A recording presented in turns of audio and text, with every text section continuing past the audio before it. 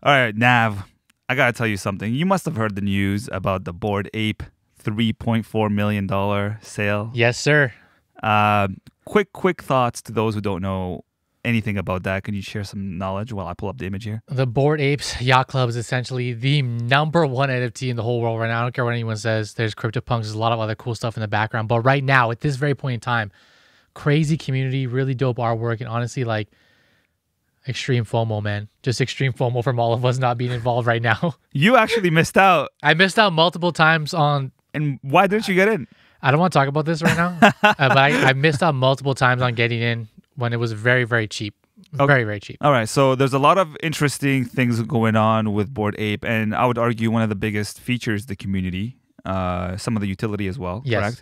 correct? But this was an interesting thing because this just happened recently, October 26, 2021. Literally a few days ago. Yep. This sale just happened, like probably their highest sale, I believe. It sells for a record.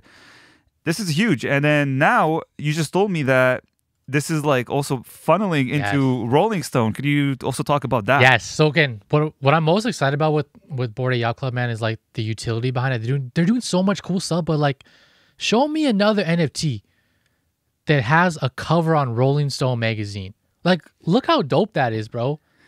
I'm actually like, this is only the beginning. This is only the beginning. And like one thing that I really loved about what the Rolling Stone is doing here, it said the iconic ape is the subject of Rolling Stone's first ever digital cover NFTs created in partnership with the Bored Ape and then soon to be sold at auction as well.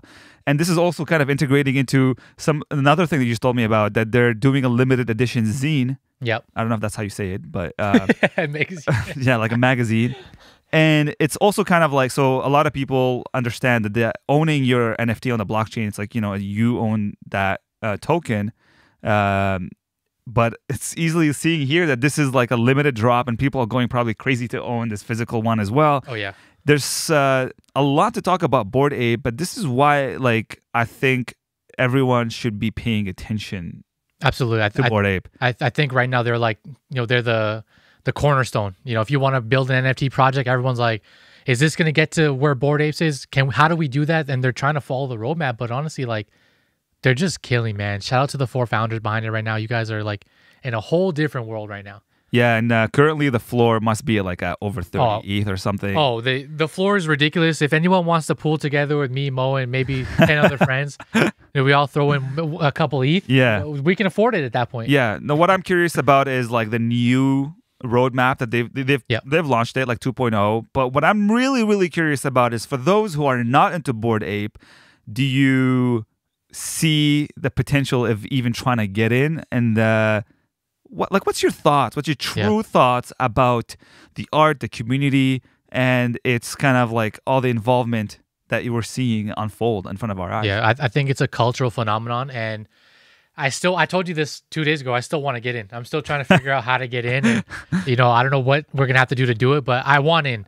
We missed the opportunities. I'm saying we, like you did it. But I probably would have. I missed the opportunities to get in at just so like less than $1,000 once, and another one at $3,000, and I still want in because I'm seeing what they're doing, and it's more than just owning this NFT. It's the yacht parties, it's the community, the exclusivity, the apparel. It's so much that goes into this, and shout out to everyone in NFT NYC right now. Me and Mo just talked about this. Like, seeing you guys on that yacht club party last night, I was just like, yo, it's like, I don't know if this is the right way to say it, Mo, but it almost feels like it's priceless. Like to be a part of these things that are coming from it. Yeah. The friendships, the memories, there's so much more. Yeah. I mean, like, again, they are building a community, and you feel like a big FOMO that we're not part of the conversation. Like, you want to be in this group of people who are like, why are they in here? Why is this space? Like, there's so much potential of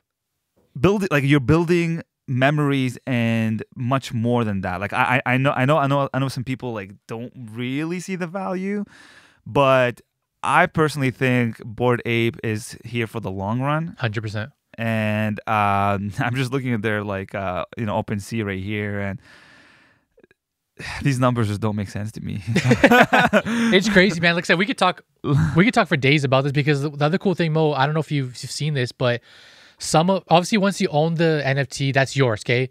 you have full rights to, for example, one of these apes. If you own it, that's mine. I can put it on apparel, Right. posters. I own that. So it's been cool. Jenkins the Valet is one guy who just got picked up by CAA, which is a talent agency for like a book he's writing Okay. based on his ape. And there's another female, and I may be saying this wrong, but I think her name is Top Shot Wiki. Okay. And she's basically been turning her ape into a brand on its own.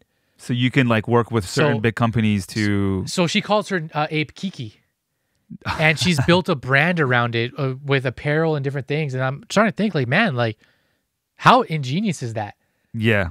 You know, not only do you have your ape, but you're now monetizing that in a whole new way on your own with, Damn. you know, that's crazy, right? Well, that's the beauty of the blockchain, and you and I should definitely be always talking about updates on Bored Ape because I'm extremely interested in this space, in this project. I meant to say, and the future exciting, man. How about we just set a goal, man? Let's just do it. Because let's just do put it bro. out there. 2022. Put it out there. Let's get an ape. Listen, bro. That's the goal. I'd love the goal. to. Yeah, that's the goal. Bored Ape and eventually CryptoPunk. Oh, CryptoPunk for sure. That's CryptoPunk's OG. Another conversation. Actually, something funny I want to talk to you about after. I actually have to film something separate for it about CryptoPunks, but let's just try, bro. Let's aim. That's the goal. Aim. What's the saying?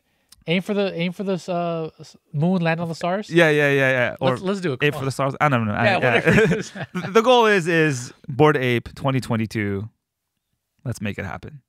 Comment your. By the way, I want you guys know if you want to jump in with us. Maybe some people might want to. Hold on now. Yeah. That's actually a good idea. Let's not end it off. If you're still here, we'll start a DAO tomorrow. If you guys want to hop in a DAO and do it, let's have some fun. If anyone who's seriously in love with NFTs and Bored Ape, hit us up. Say no more, fam. Say no more.